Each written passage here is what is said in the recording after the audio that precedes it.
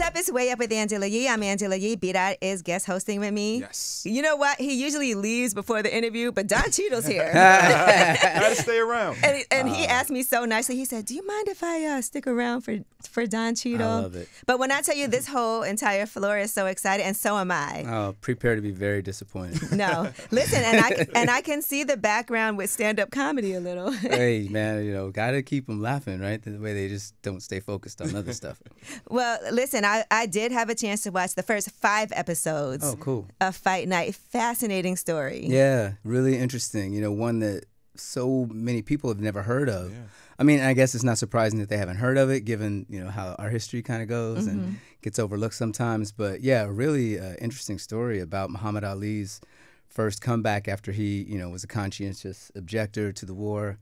And it's 1970s, so he'd been out of the fight game for 3 years, and the senator in Atlanta was able to find a loophole in the law and get him a fight in Atlanta. When Atlanta was really starting to become like Chocolate City, really starting to become this burgeoning mecca for black people to kind of find their way as entrepreneurs and all these other, business models that they were able to create and vehicles for themselves at that time. Yeah, they had stripped him of his license, so he really couldn't fight anywhere. Exactly. It's interesting, and I know you come from theater. I went to go see Home on Broadway.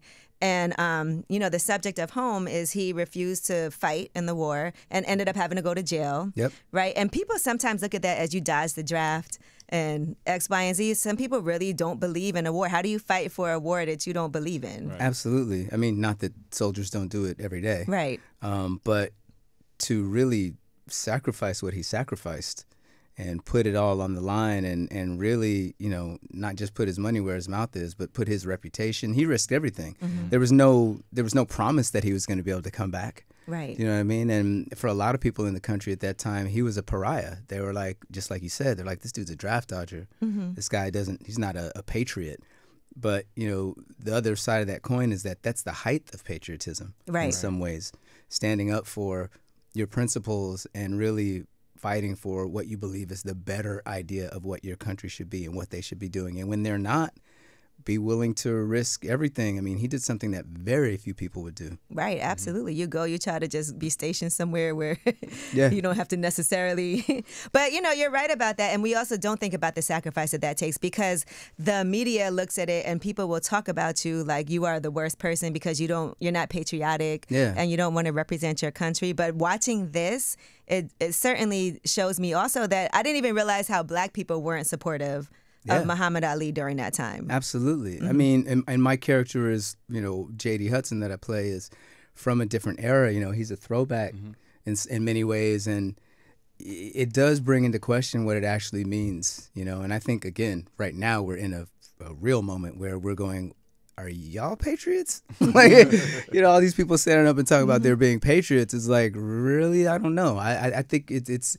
time to redefine what that means and actually look at that in terms of when you hold your country or you hold your leaders to a higher level of responsibility, and this is what this moment is about. Who is the real patriot? The person that just shows up and salutes and says yes sir and gets in line no matter what's going on, or somebody who goes, no, my country has to be better than that. We have to be better in that, and I recuse myself from standing up and coming to the line as Ali did when I think they're acting in a way that's not in the interest of the citizenry. And he's been very vocal, too, about talking about politics. I saw you talking about Trump. And when you talk about Trump in a negative way, when I tell you they come for you, let them. Yeah, come on. I mean, yeah, come on. I always say it's so important who doesn't like you, just as important it is as who does like you. Absolutely. And so certain people, I'm like, good, stay over there, don't like me, don't F with me, I don't F Well, that's with you the either. best. Yeah, that's one of the best things about this moment is that you actually get to see who everybody is. Right. It's like, okay, cool, let your freak flag fly. I want to know who you are. I want to understand when I go over there that I'm P and G. I'm persona non grata for you. So, yeah, let's be real about it. I'm not worried about that at this moment. It's so much more important that we do what we have to do and come together and push back on. I think this is really a vote for democracy. This is really a vote for, are we going to buckle under to authoritarianism, or are we going to try to do something for the country? I got to put you on blast because he said he didn't know who he wanted to vote for. Yeah, I try not to. There's so much misinformation. I know it's a lot of misinformation right now. So it's like I don't know what side of the fence I should ride. Well, I'll tell you. I will Listen, too, and I do. it's like yeah, but sometimes there's so much out there, and I think that Donald Trump does a great job of making things seem true that's not true, and just saying things like they're facts, even though they're not. And people believe what they want to believe too. You can choose to believe what's not real, right? And that's a choice. I think it's about your feelings. And look, he's doing something that is directly out of the Mein Kampf playbook. I mean, if you say a lie, the bigger the lie, and the more times you repeat it, the more that it can be persuasive. And he's on the mic, and he's P.T. Barnum, and we have not seen someone like this in the political arena to this degree, and clearly we're not equipped and able to respond in some ways. And I think it is true that with all of the different places that you can go and kind of have your a la carte news experience, that you don't have to listen to opposing views and you don't have to do your research. You can just point to one source and go, see, that's what they're saying. Right. Elon Musk said it. Yeah. And I think really this is, it's as much about feelings as it is about facts right now. Especially for the people who are like, F your feelings. It's like, I've never seen more people in their feelings than the F your feelings people in my life. They're so emotional. Stop it. This is really about like how people connect emotionally in some ways to, you don't want that cognitive dissonance. You don't want to be feeling like this is the truth, but this doesn't make me feel good. So let me just go to what makes me feel good. And I'm just going to ride with that. And people are like, this dude's funny. He's like, he breaks the mold. He's not your regular everyday politician. He's like, he's a tough guy. It's like any of those metrics, if you break them down and go, but really how? But really how? Not just making a statement. I'm like, really show me how he's a good businessman. Right. Literally show me that. Please show me that. Because I can show you how he's not.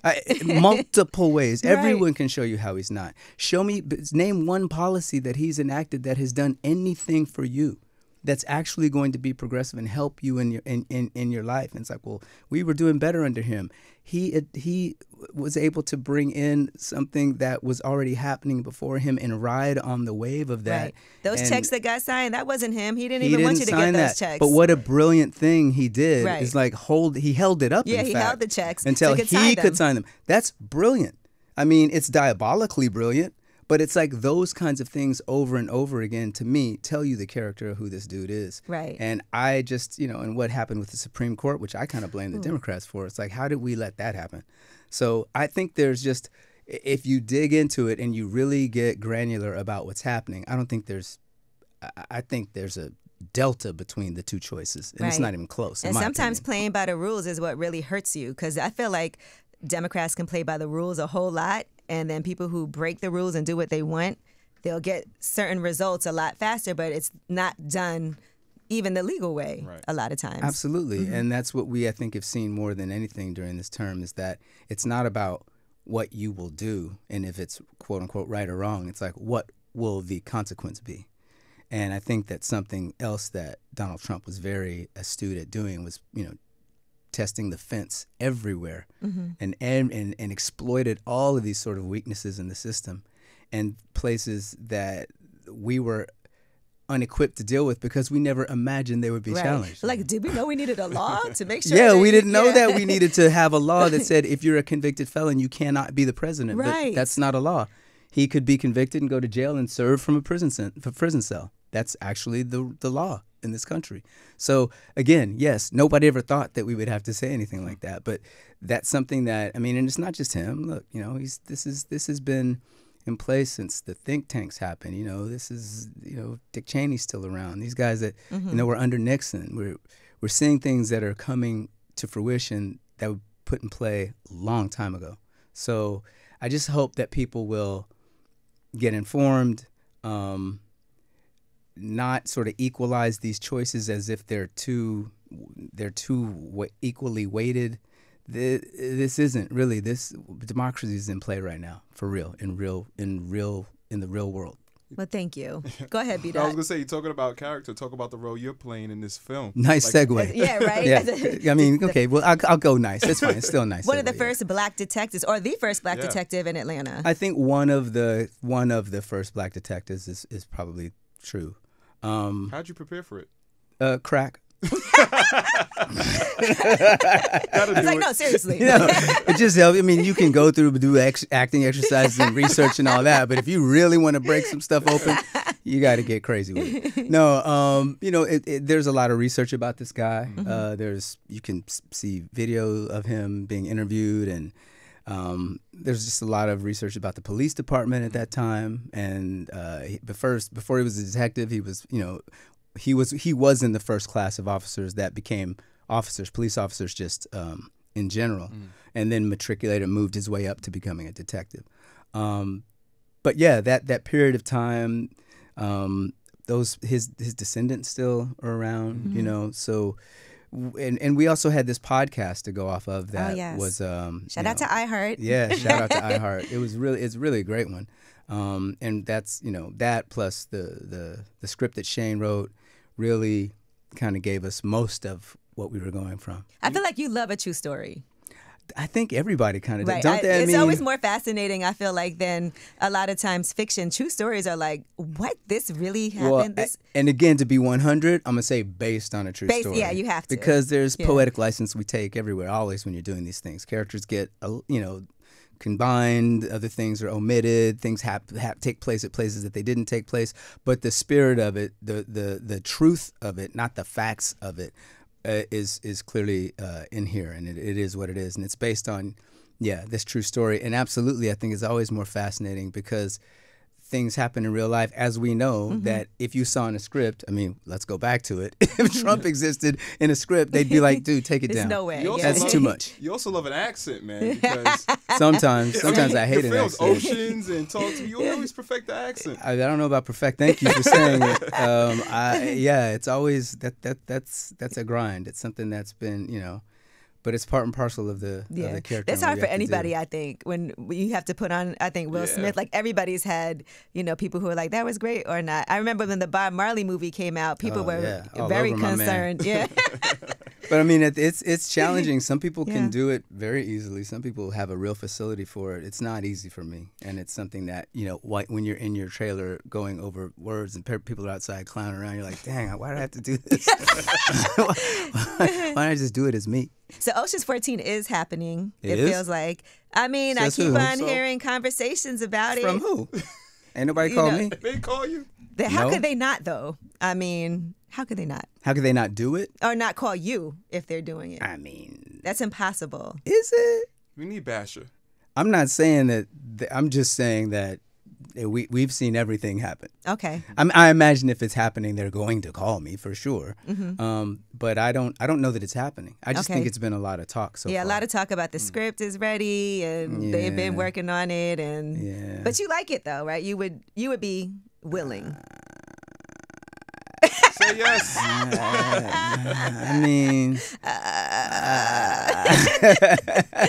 I mean, it would depend. You know what I mean? Like, I almost wasn't in the second one. What? Because interesting story. The timing of it on paper at the time was going to be a direct conflict with Hotel Rwanda. Ooh, Hotel Rwanda is classic. And I was like, there's no way I'm gonna do Ocean's 12 over Hotel Rwanda. No so I'm sorry. And then Brad, playing the character Achilles in the movie that he did, tore his Achilles, and it pushed the movie 8 weeks, which was the window that I was able to do Ocean's 12. How crazy is that? All the times 12. that you probably had roles that you really wanted to do, but timing-wise you couldn't.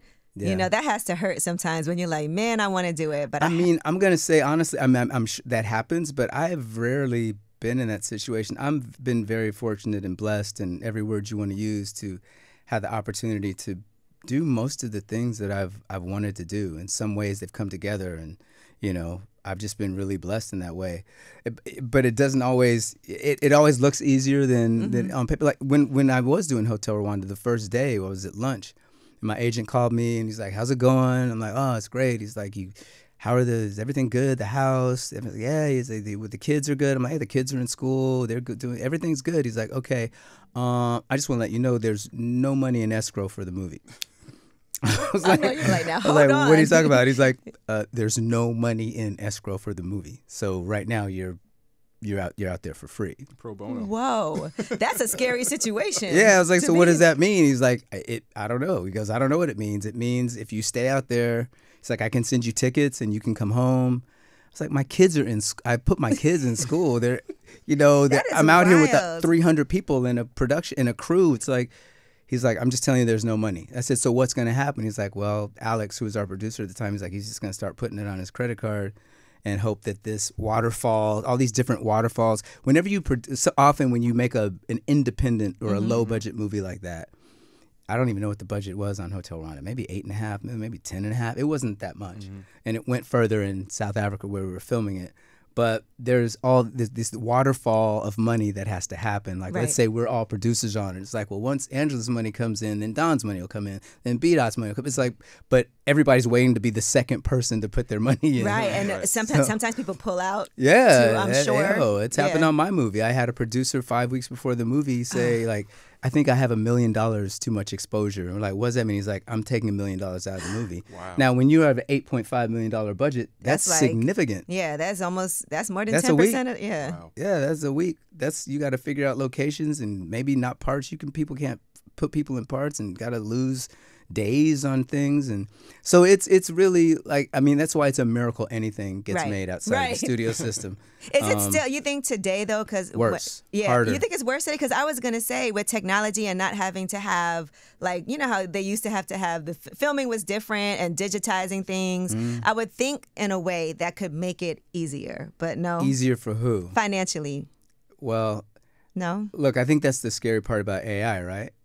It'll be easier for them to put us in things that, they don't have to pay us to be there, and they don't have to spend that capital on physical human beings. And they're also using AI now to do schedules and to do boards and to do, day out of days and breakdowns and scripts and all that stuff. They're taking the jobs away from, those are all people that used to do those jobs. I saw they'll lay people off, but then bring in a whole new department for AI and spend money in that space. And less as opposed money. on, We need black jobs, man. Less money. Is that a black job? These AI jobs are black jobs. Let's go. But it was great seeing you and Sam Jack in person again. This is the second time you guys were on screen. Yeah. How was that chemistry like? It's great. Sam and I have a great time. He comes from a similar background, theater actor. Takes it really seriously and very collaborative and down to play and find stuff, and that's kind of how I work. So I've known Sam for a long time, and we've been hoping to be able to do something that had something, and it was nice to be able to do that. Kevin Hart really, Kevin Hart, stop. I don't know who that is. He did an amazing job on here. I do want to say that. Oh, that short dude. Yeah. He is short. Yeah. But he did an amazing job. I For just him, want to put. He did best he could. I can't even imagine what this was like with you guys on camera together. It was this every day. Yeah, every day. Every day. Lori Harvey's in the series as well. Yeah. I mean, how was it for you, like, as far as having people around you? Because it's all different levels of acting, around you. And like you said, you do come from theater. So does Samuel L. Jackson. But then you have, people like Chloe Bailey, who's newer at it, and Lori Harvey. She's lovely. Yeah. So how is that like on set? Are you giving advice to the younger? No. I mean, because you're also a director, so that could be something really helpful to have you like in a second job on set. I mean, I've worn every hat. I've produced, I've directed, I've written, and I think that's good when you can be additive and you can be helpful. And I try to be full service. And not just be like, just take care of myself and my own performance and my thing. You have to do that. That's job one. But, if you have the ability to see around a corner and understand that, oh, this is something that would be helped if we did this or that or move this way, and then, you mentioned Sam again, dude who's steeped in the game, and Taraji too, and Terrence too. Terrence too. Gosh. I mean, this all is an have a lot of all-star years. cast. Right. So there's a lot of years, and when we're all pulling in the same direction and trying to accomplish the same things, then it's helpful and it's necessary, because you never have enough time. Right. You never have all the resources you need. And you can be an impediment to the process if you sit on your heels or, just make it me, me, me. And that was not what this experience was at all. Everybody, like I said, was on board with the story and wanted to really get the best out of it. My character, I'm on one side of, you've seen the first 5, I'm like on one side of the show for most of the show. And it's not until the 5th or 6th episode, I think, when I kind of start to even meet those other characters. Right. So that was a whole, it was kind of happened in 2 parts for me. Right. There were some really key parts in here that I loved that you had. For instance, like when you found out you had to protect Muhammad Ali.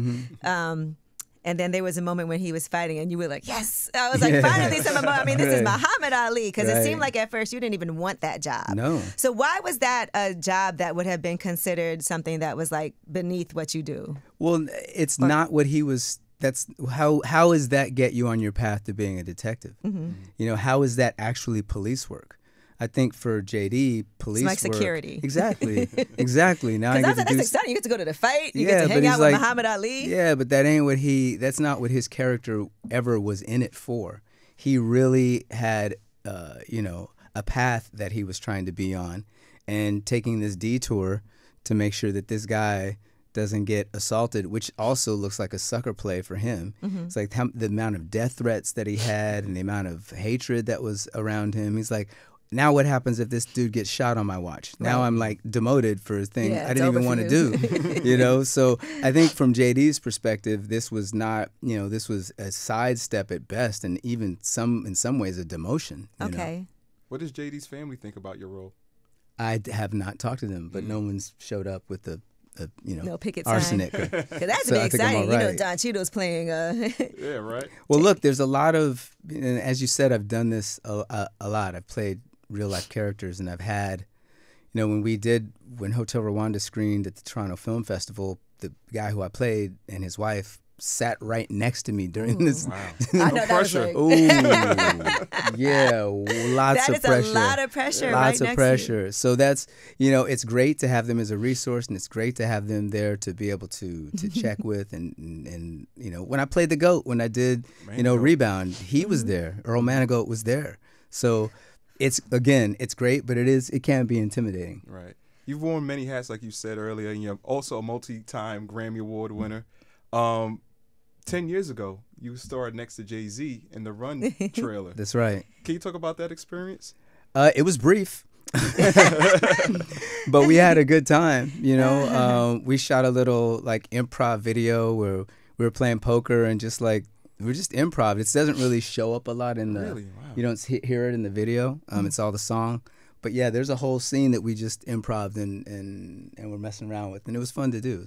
And Kendrick. Kendrick, of course. DNA. K-Dot. Yeah. Does that mean you paid attention to like the battles? I know you like hip hop, so were you paying attention to? How could you not pay attention? You're under a rock. Like, what happened? No, attention was paid. And to talk about acting, like when we shot that video, Kendrick was so like with it. You know what I mean? He was so like between takes, in our part of the video, he's handcuffed to the table and he's, doing this whole stuff in cuffs, and we'd cut and they would go to take the handcuffs off and he'd be like, no. In character. He's in character. He stayed in them the whole video. I was like, does he know that he doesn't have to leave these on when the camera's off? He's like, no, he's dead, like really committed. And I had wanted him, he was someone that I had thought about casting in my movie that I did, Miles Ahead, and have him play the role of Junior. And we talked about it for a long time, and he said, I don't think I'm ready to do that, and I'm kind of working on a project right now, and I kind of don't want to, I have to see that through, and I also don't want to come in here halfway.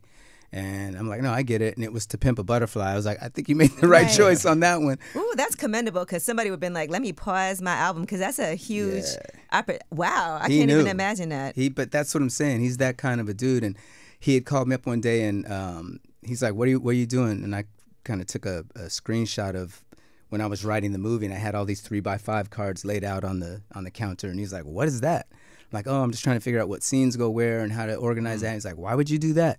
And we were on the phone for an hour with him just so curious and so inquisitive about the writing process and how it works, and then how do you prepare this, and why would you move that scene there? I was like, wow, this dude's just a That's curious. amazing. Wow. He's just a very curious dude. I did Kendrick a lot. Ooh.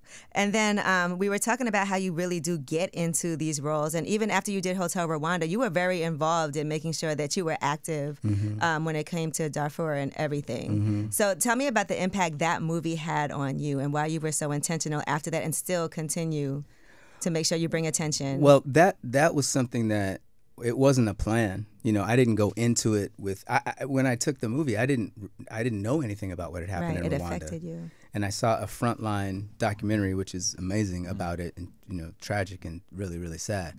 But that was the first I became interested in it. And then after the movie came out, we were approached by a bunch of congressmen, Democrats and Republicans, and they were getting ready to go on a CODEL. A congressional delegation was getting ready to go to Darfur, or not. They couldn't get into Darfur, but they were going to go to Chad. They were going to meet with the African Union to try to bring attention and awareness. And we did a screening at MGM, and they said, we're going to go on this CODEL. Do you want to go with us? I was like, yeah. So on the way over, they briefed me about everything that was happening.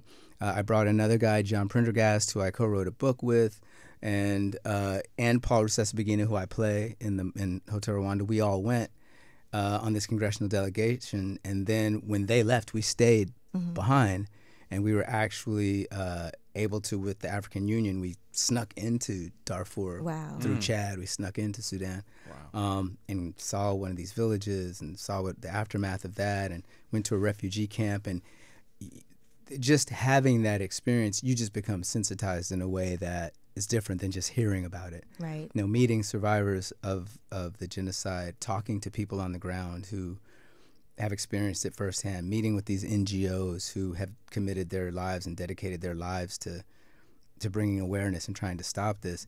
You personally, not every, and it's not. I don't think it's everyone's responsibility. I'm not saying like, how could you not? I'm going, I could not. You could not. How could you not? After I walked away, be like, well, I got this platform and I have all these ways, I think, to raise awareness and attention, but now I'm not going to do that. I was like, what can I do? What can we do? And how can we become involved to try to stem the tide? And we did a lot of different things. We tried a lot of things. And for a moment, it looked as if there was going to be, there was a ceasefire. It was looking like there was going to be another civil war.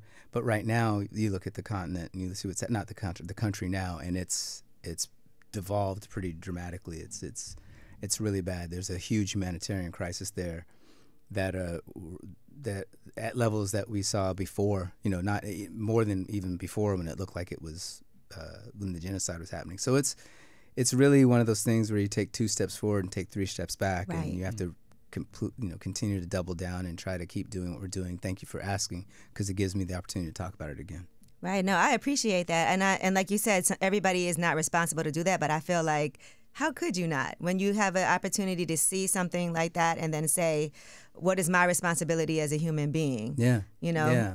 And then the movie Crash, of course, that was a phenomenal movie. But that was something that you also came on to produce, right? Yeah, I was first producer on that. You were the first producer, and you were the first person. Bobby Moresco was Paul's close friend, and he was also produced it, and Paul produced it as well. Yeah. And you were the first actor to sign on. So that really helped everybody else kind of get on board too. Yeah. I went. I went around the country and talked to folks and grabbed people and hired Did you people. really? And, You really physically went? Yeah. So you got Ludacris in there? Chris and Terrence. And now here you and Terrence Howard are again. Yeah. Terrence Howard's hair was flawless in this Amazing, right? in Fight Night, by the way. As soon as he came on the screen, I was like, I like that hair. Yeah, like a white Barbie doll. He had a nice, he was coiffed. Pressed. But yeah, so that was an important story, you felt like, stories to be able to tell. Well, that was purely from an artistic standpoint. I read the script, and I was like, wow, it's rare that I read a script and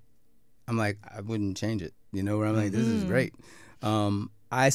People were really upset with that movie. I think that in some ways maybe didn't take it as it was. It was an allegory to me. It wasn't supposed to be seen as literal as much as it was a bunch of what ifs. Right.